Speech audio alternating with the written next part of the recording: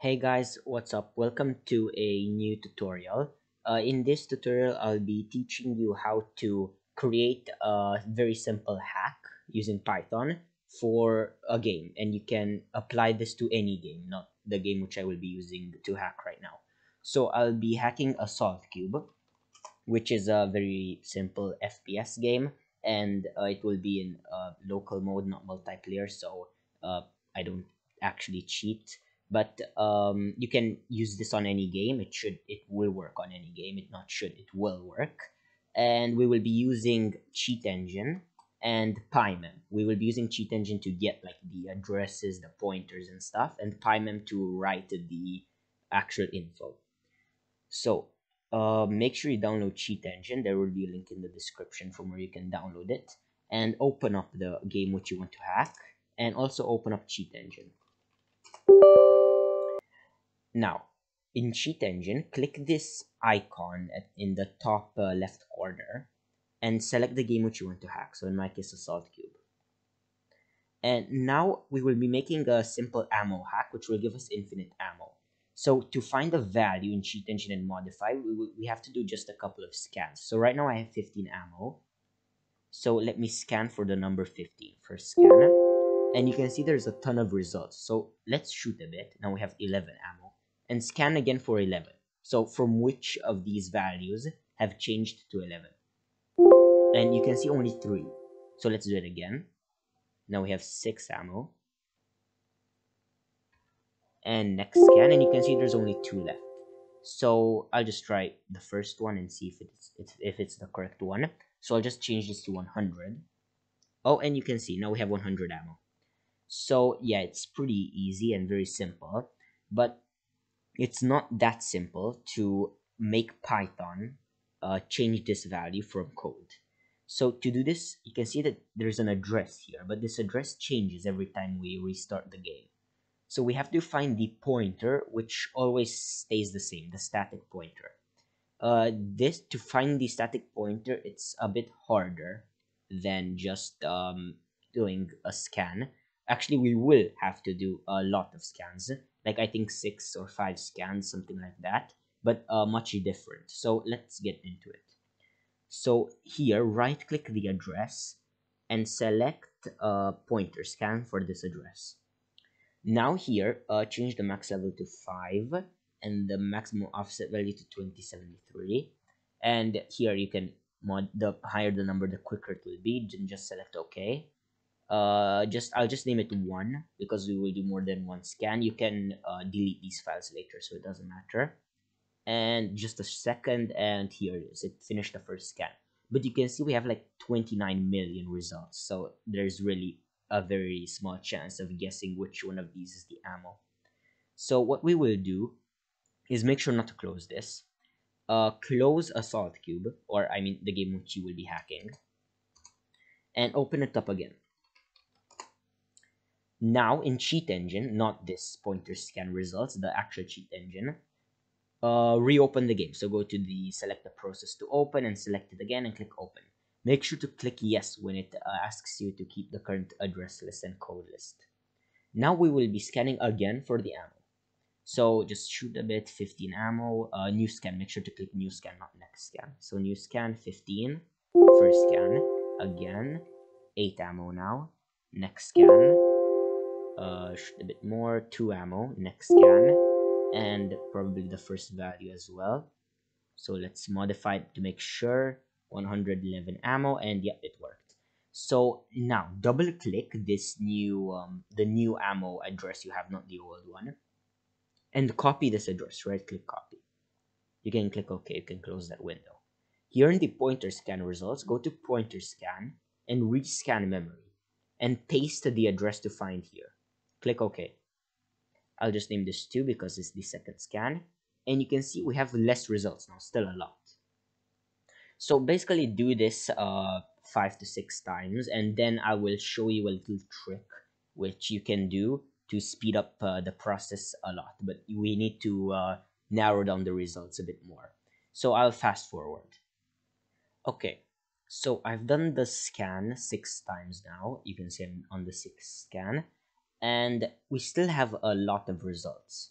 So it will probably take us like 100 scans at least to have only 10 or something results.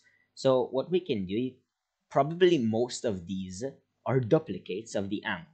So many of these probably are already the ammo pointer. And you can see there are also some that say thread stack. We only want the AC client. So what we can do is just add a couple of these in. Just double click some of the ones which say AC client, or in your case, the game you are hacking, I don't know, it can be a DLL as well, by the way. So just double click some of them. Not the third stack, my bad. It doesn't matter which ones, just any of them will do. And I guess about 20 of them is fine. Okay, so I think this is good enough. So now in the game, close it for one last time. And now open it up again. Subcube. And now in Cheat Engine, open up the game again and keep yes. And you can see some of these pointer scans results are actually the ammo. You can see it says 20. And if we modify them, for example, 1000, in the game, we now have 1000 ammo. So we found the pointer to the ammo. We can delete now everything except one pointer scan result. And yeah, now we only have one left. And this is the address. These are the offsets, and this is basically everything we will need. So now we have the pointer scan address, the offsets, and we're good to go. You can now close the pointer scan results window. So now let's actually start coding. So open up a Python file in any IDE and type from pymem import everything. And from pymem.process import everything and import keyboard, because we will also be using the keyboard module to set shortcuts. For example, if we click F1, it will make our ammo be 1000. So let's define some variables. So the memory will be the memory which pymem will be scanning. So just type pymem with a capital P, and as an argument, the game's name. So for example, here in task manager, I mean, you can see AC underscore client.exe. So this AC underscore client.exe. Now we will also need the module variable, which will be the game module. For example, you can see in Cheat Engine, if we double click the pointer, it says AC client.exe plus some address. So whatever it says here, it might be a DLL file in your case. Just copy it, and this is what the module, not what the module will be, but what we will need for the module.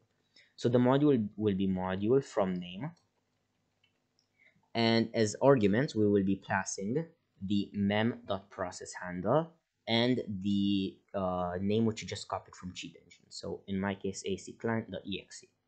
And we also need to put a .lp base of DLL. Now that we have some of the variables ready, we can make a function to get the pointer address from the offsets. So get pointer address, we will need to pass in the base address and the offsets. So what we will be doing is, you can see these, oh no, Self-Keep Cheat Engine, you can see these offsets, they are being added to the address. So basically this is what the function will do. But you can see that the last one, this one, which is just C, it is being added differently. You can see that these are in brackets and there's an arrow, but here it's an equal sign. So this one we will have to ignore it and add it normally at the end. The other ones we will have to use a pymem function to add them. So the address will be equal to mem.readInt, and the int will be reading is the base. And for offset, in offsets, we will loop the offsets list. If we will check if the offset is not the last one, because remember we want to add the last one manually. So if it's not equals to the last offset. If you do -1, by the way, it will take the last element from the list. And if it's not the last one, we will the address will be modified to be mem.readInt with the address plus the offset. So the new address will be the old address plus the offset with the mem.readInt. And now outside of the for loop at the end, we can add the last offset manually. So addr equals addr plus offsets -1, the last one. And we can return the address. Okay, so now that we did this, we are basically done. We just need actually the offsets list and a while loop. So let's make the offsets list up here, offsets, which will be in cheat engine. Here, open it up, and this one is going to be the first one. So make sure to add 0x, by the way, at the beginning. So 0x that, 0x 410, 0x 434, 0x 3c8, and the last one 0xc. Yep, now that we have the offsets, at the bottom of your code, make just a very simple while loop so it runs the whole time. And we can simply check if the key F1 is pressed or whatever shortcut you want to make. Then we will recharge the ammo to be 1000.